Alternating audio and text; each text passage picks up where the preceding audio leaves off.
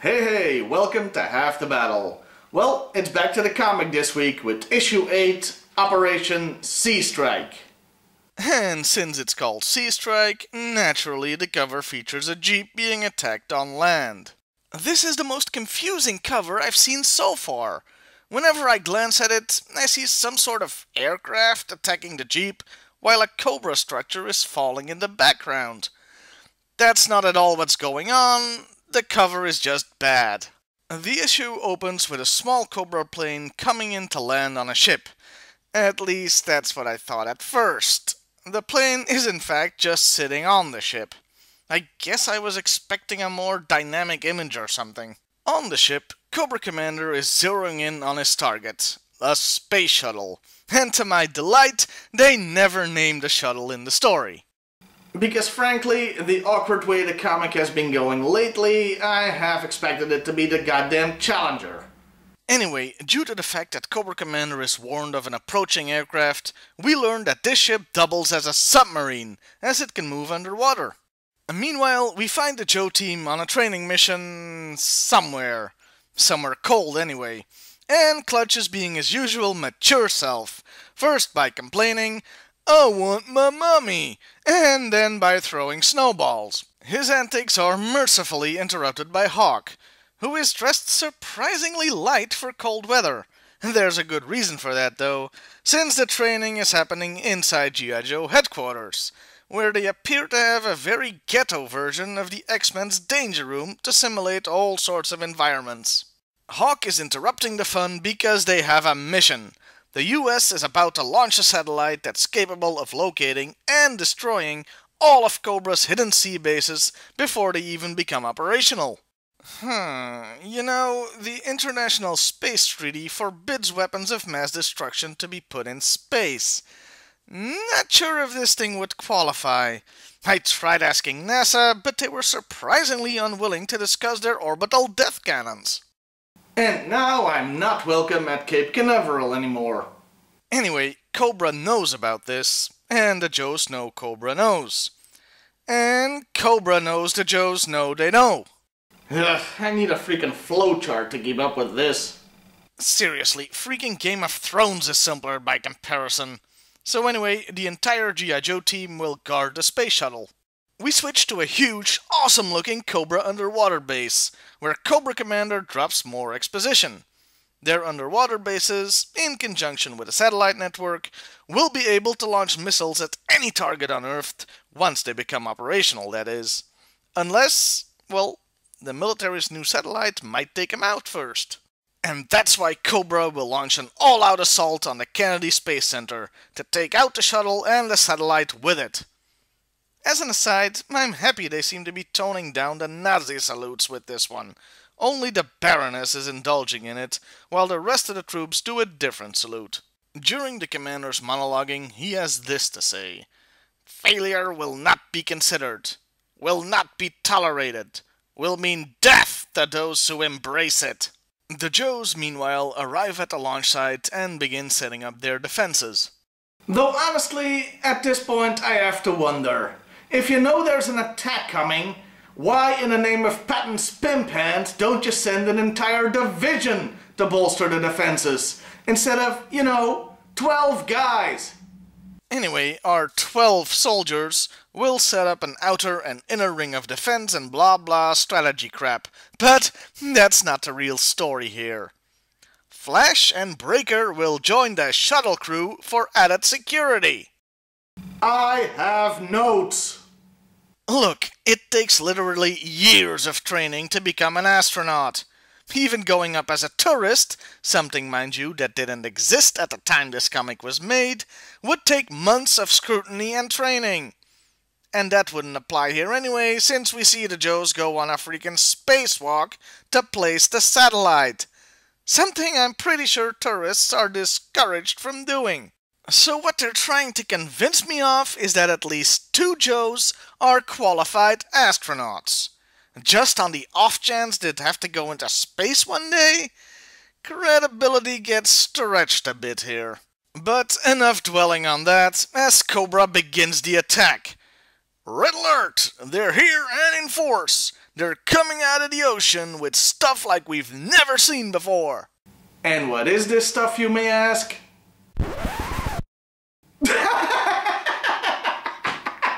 Oh, come on! It looks like Ed 209 and Stiltman had a baby! At least this finally explains the cover. The flying thing is really just part of the contraption that's attacking. Those towers are supposed to be its legs. It would have been clearer if the legs had actually been the same color as the cockpit, like in the comic itself. So yeah, these things attack the Joes. They're actually called Sea Legs, where SEA stands for Surprise, Engage, and Attack, because practically everything has to be an acronym. Which is kinda funny, considering the name Cobra itself isn't one. A tense battle erupts, but thanks to the great toys, I mean military equipment the Joes have, like the tank, jeep, and motorcycle, comes with all these accessories, figures may be sold separately, most of the Sea Legs are destroyed, and the rest of them retreat. The day is far from won though, as this was only the first expendable wave. Cobra Commander sends his amphibious assault guns next. We never get a really full view of them, since they're staying in the tall grass, but basically they're small tanks with a gun on them. At this point, you may have noticed that Cobra has all sorts of strange, sometimes stupid, futuristic vehicles. But none of them show up in the toy line.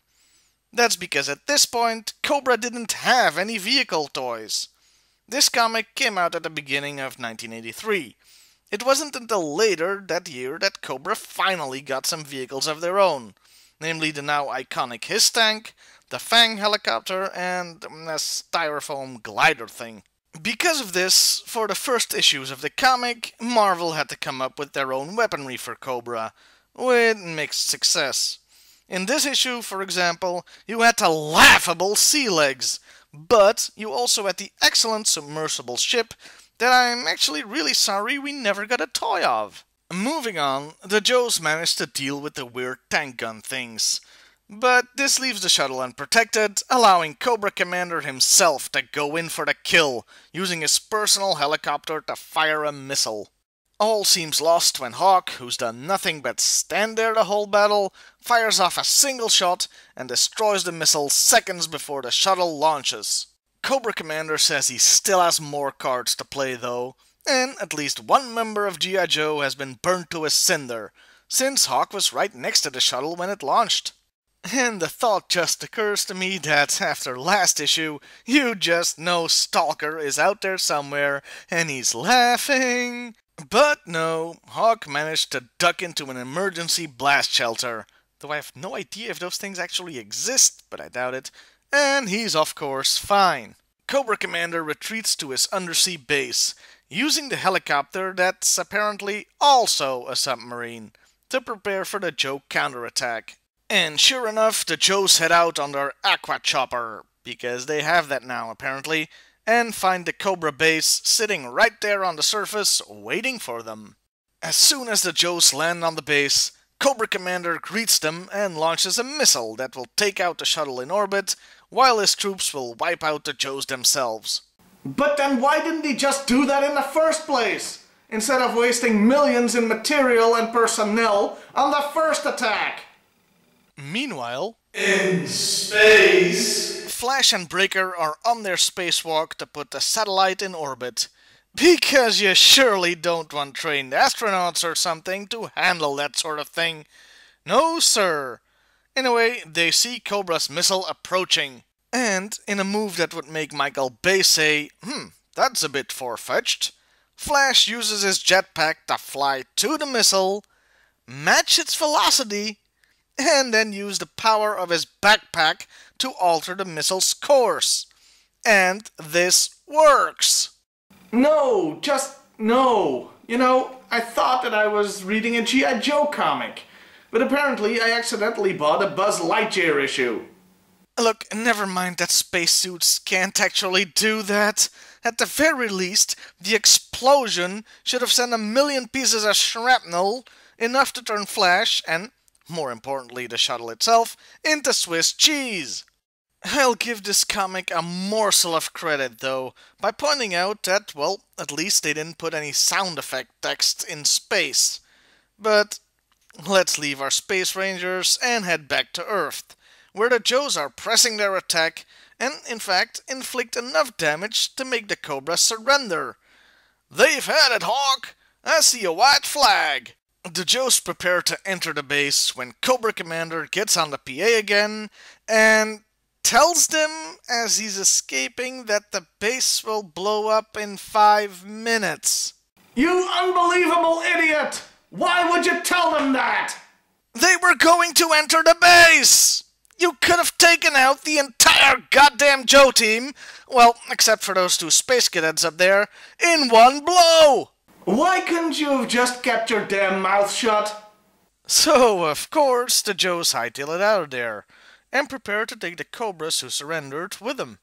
But they're having none of it. They say, "You can shoot us, but we will not leave. We serve Cobra Commander to the end. We have failed, and will stay to meet our fate." Since there's no time to argue, the Joes get out of Dodge as the Cobra troops get blown up while shouting, "Long live Cobra." Wow, so yeah, that just happened. It does raise us some questions, though. First and foremost, if they're that fanatical, then why the hell did they surrender in the first place? Why didn't they fight till the last man? And why did they retreat earlier in those sea leg thingamajigs? It doesn't make sense. Anyway, Cobra Commander still isn't through with the Joes, as he tries to run them over with the escape boat sub thing. Fortunately, the Joes happen to have 1 bazooka left and blow him the hell up. Only for him to escape in an underwater plane thing that can fly. Seriously, does everything Cobra have double as a submarine? And he apparently just pulled this out of his ass because, well, where the hell did it come from? Do you see now why Cobra needed freaking vehicles at this point? And the issue ends with the Joes paddling back to shore as their chopper was destroyed earlier in the fight. So, that was Codename Sea Strike. It wasn't very good. The plot stretched credibility to breaking point, especially with the space stuff. The sea legs, well, they looked completely ridiculous. And Cobra's stupidity, especially with Cobra Commander telling his enemies they were about to be blown up, that was uncharacteristic. Well, for the comic at least. This story would be completely forgettable, and I'd say avoided, if it wasn't for one thing. We learned something terrifying about the rank-and-file Cobra troops in this issue. They aren't just mercenaries, they're actually brainwashed fanatics. When you first read the issue, and you come to the part where Cobra Commander is monologuing about failure not being tolerated, you think, well, that's just typical supervillain rhetoric that you've heard so many times before. It isn't until the end of the issue you find out that for his troops, this is serious. Deadly serious. This makes all the goons we've seen get mowed down so far in the comic not just the enemy, but, in a way, victims themselves of the true enemy, Cobra Commander. It is absolutely chilling, and makes him even more sinister than he already was.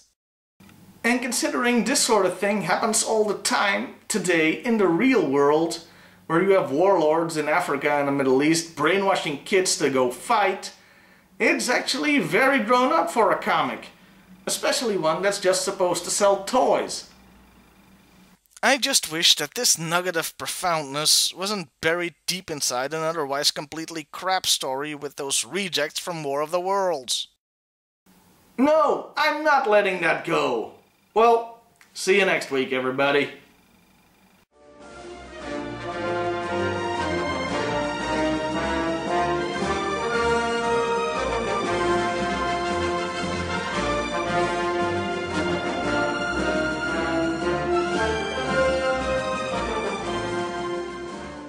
And your bollocks did up good, you did. So anyway, the entire Joe time will guard... The entire Joe time? What the hell? It's very grown up for a comic, especially one that's just supposed to sell "I'm holding this upside down." I'm trying to be sincere, and I'm trying to, you know, actually convey a point, and I'm holding the bloody thing upside down.